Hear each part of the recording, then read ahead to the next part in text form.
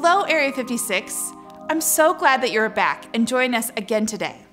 All of January, we are talking about self-control. Self-control is choosing to do what you should, even when you don't want to. Y'all, this week I've gotten frustrated with a lot of things. And when I'm frustrated, I get really angry really quickly. Do you do that too? Let's head to our story today with Julie. Hi everyone, I'm Julie, and today we're going to take a look at the book of 1 Samuel. You might know the people in this story already, David and Saul. This is the same David who was anointed to become the next king of Israel and took out Goliath, the Philistines' giant, with a rock and a sling. Do you remember that? Well, at this time, Saul was the king, but he was an inconsistent ruler with massive mood swings. He wasn't the greatest king. In fact, he made a lot of choices that put other people in danger, including David. After David showed no fear in defeating Goliath, he enlisted in Saul's army. Even though he was young, he was gifted on the battlefield. David even won several big battles. In fact, he did so well that the people cheered for David more than they did for Saul. People loved David, and Saul got extremely jealous. He looked right at David, right in his face, and he was overcome with such extreme jealousy. Saul was so jealous of David and so afraid that David would take over his throne and become more popular than him, that he decided that there was only one thing to do. He had to kill David.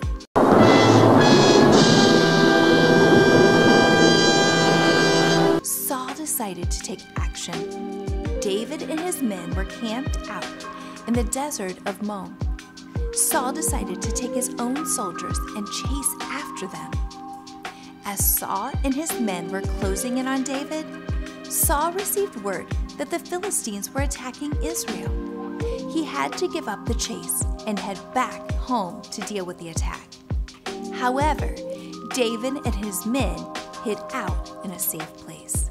A messenger brought the news to Saul about David's hiding spot. We are told that Saul was so enraged that he hadn't caught David yet that he took 3,000 men to swarm where David was hiding. The goal was simple: scare him out of hiding, capture him, and put him to death. David caught wind of this and hurried to hide in a nearby cave. Saul and his men were looking all over the place for David, but he couldn't find him. Saul then told his men to halt and wait for a moment. Saul then crept into the very same cave where David and his men were hiding. Thankfully for David, Saul didn't see them. In fact, Saul only went in there for one reason. Can you guess why Saul went into the cave? Well, actually, Saul had to go to the bathroom. It's true. Listen to this right in the Bible. I'm not making this up. It says 1 Samuel 24, 3-4. Saul came to some sheep's pens along the way. A cave was there. Saul went in to go to the toilet. David and his men were far back in the cave. David's men said, "This is the day the Lord told you about. He said to you, 'I will hand your enemy over to you. Then you can deal with him as you want.'" Basically, David's men were telling him that God had delivered Saul into his hands. Instead of Saul killing David, now David was in a position to kill Saul, take the throne, and put an end to Saul's reign. David was angry that Saul was trying to kill him. He was frustrated that the king he had served was turning on him in such a nasty way. If anyone had a reason to be totally angry, it was David. Maybe he should listen to his men and take Saul out. But that's not what David did. Instead, while Saul was busy doing his business, David crept up behind him. Instead of attacking him, David David cut off a small piece of his robe and then returned to where his men were hiding. After Saul had finished, he went back out and joined his men. Then David came out and confronted Saul. David called out to Saul. David bowed low. He laid down flat with his face towards the ground. 1 Samuel 24:10 through 13 says, "This day you have seen with your own eyes how the Lord handed you over to me in the cave. Some of my men begged me to kill you, but I didn't. I said, I will never lay my hand on my master. He is the Lord's anointed king. Look, my father, look at this piece of your robe in my hand. I cut off the corner of your robe, but I didn't kill you. See, there is nothing in my hand that shows I am guilty of doing anything wrong. I haven't turned against you.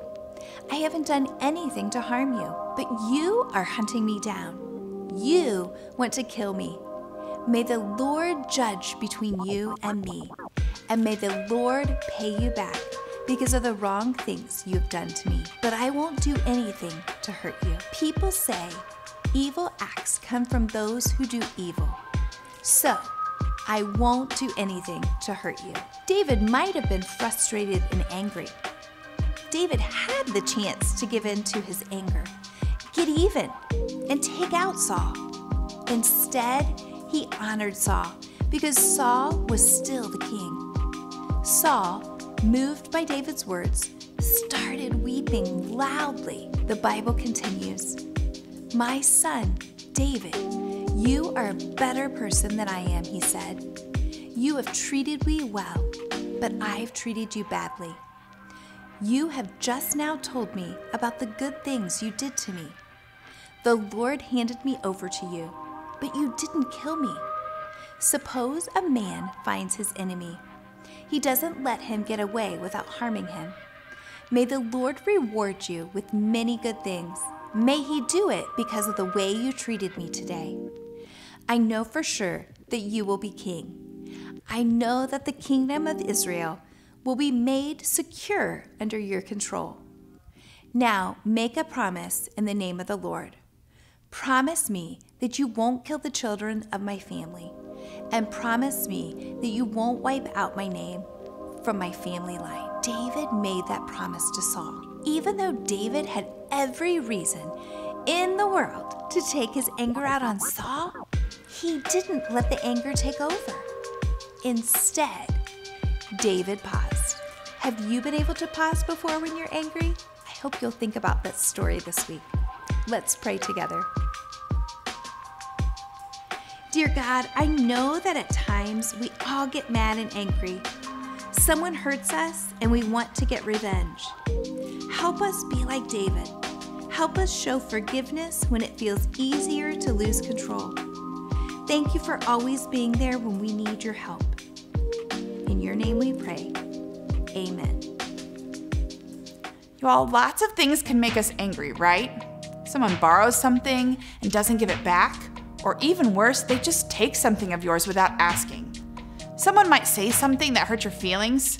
Pretty much every time you get angry can be boiled down to something not going the way you want it to go. So, instead of losing your cool and letting your anger get the better of you, just pause.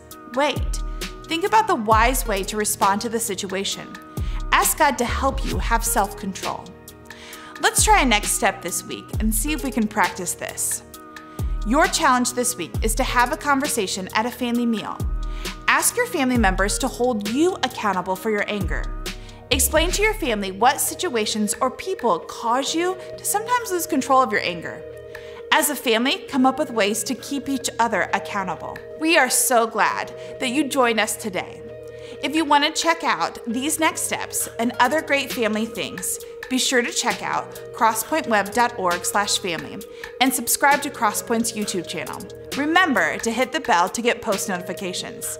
We hope to see you next week. Bye.